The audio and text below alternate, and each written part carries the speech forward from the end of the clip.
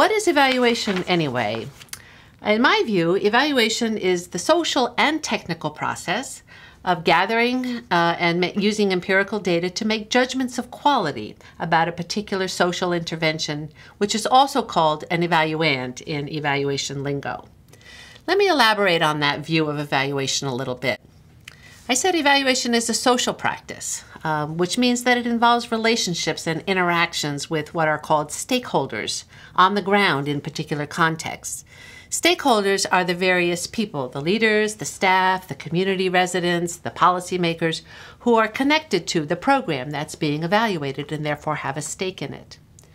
Evaluation is also a technical practice, and that's how many people might think of it. It involves the methodologies of social science, gathering data, analyzing data, preparing reports.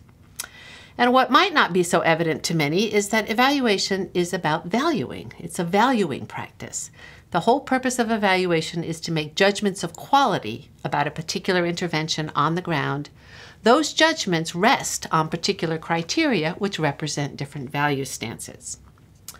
So what do evaluators evaluate? Well, in general, we can evaluate a variety of things, often called the 6 Ps, and you can see the list on the slide there. In this particular presentation, I'd like to focus on program evaluation because that's what I know and what I do best and what is really the most common of all different practices of evaluation. So first of all, it's important to say, well, what about a program matters to evaluation? Because different programs call for different kinds of evaluation, different approaches, different thinking about it. So it matters, key components of the program that do matter are, what is this a program on? Is it a computer technology program? Is it an environmental sustainability program? What's the actual content and what's the purpose of the program? Those are all factors that matter in shaping an evaluation. Where is this program located? Is it a small local program? It is a national, international program? What's the geographic scope? Who are the intended participants in this program? And what's the scope of that population? What's the policy context? Are there key decisions and funding that are resting on this particular evaluation?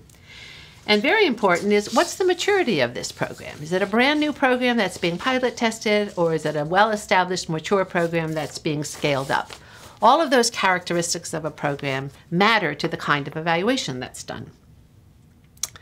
Now, to take a look at evaluation, these are components or commonplaces of program evaluation that all evaluations need to consider and make decisions about.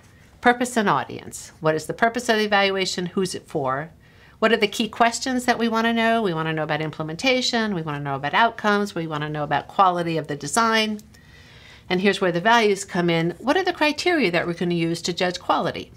How are we going to decide that this is a good program or not a good program?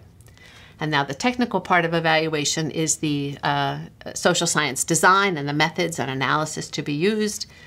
There's a very important reporting and dissemination function to evaluation. We rarely publish our reports in scholarly journals. Rather, our reports are disseminated to key audiences, often the media, and to other interested stakeholders. And finally, there are the values that are advanced in a particular kind of evaluation. Let me illustrate this quickly with a hypothetical example.